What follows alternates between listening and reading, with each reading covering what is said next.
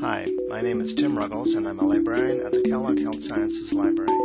This is an introduction on how to search PubMed.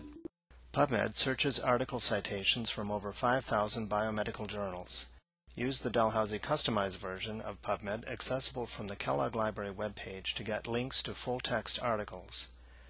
There are two basic ways to search PubMed, using words or phrases in the text word search box at the top of the screen, or using the medical subject heading database called MESH. We'll try the main text word search box first by entering renal disease and vitamin D. The results screen shows that we've received approximately 6,000 article citations. When doing text word searching, it's always a good idea to check the Search Details box to see how PubMed has interpreted your search. Let's click the See More link.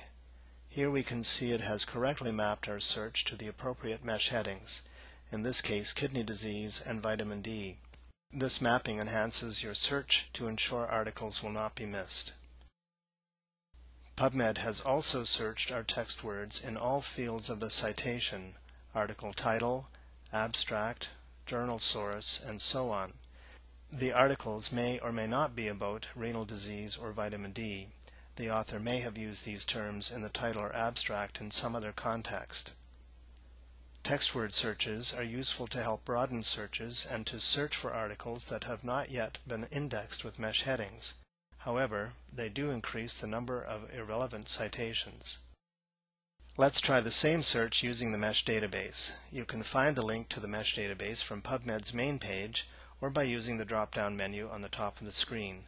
The chief advantage of using MESH terms is that it yields a more relevant and focused search, since these are the terms used by indexers to describe what each article is about.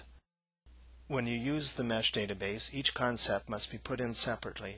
To start, we'll just use the concept for renal disease. This search provides a list of several possible terms, but the term we want is the first one. Let's click on kidney disease to get more information. This screen gives you details on this heading. Scope note, possible subheadings that can be used to narrow the focus of your search, and the medical subject tree, which shows the term in relation to other concepts. Narrower concepts indented under our heading will be included in the search unless you turn off the Explode feature. In this case, let's select the subheading Drug Therapy and choose the Major Topic option to retrieve those articles whose main focus is the drug therapy of kidney disease.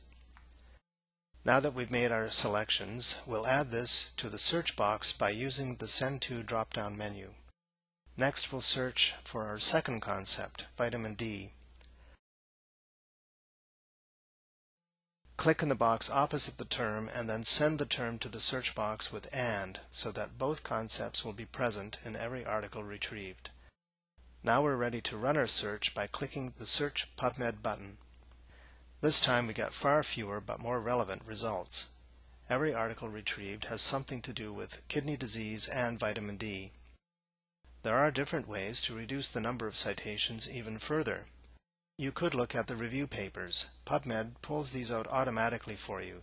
See the right side of the screen. Let's go back to our main search results. This time we'll use the Limits option. Listed on this screen are a variety of ways to limit your search results. Let's limit our search here to randomized controlled trials and English language articles only. Now our results have been dramatically reduced. We'll click on the first entry to get more information about this particular article. This screen gives us the option of reading the abstract or getting the full text of the paper by clicking on the Get It at Dell button. View our libcast on Get It at Dell for more information on how to use this feature. Check all of the MESH terms that were used to index this paper. This will help you refine your search or find other relevant search terms. Both text word searching and searching with MESH terms have their advantages and disadvantages. Sometimes you may need to use both. For more information or to get help with your searches, contact a medical librarian at the Kellogg Health Sciences Library.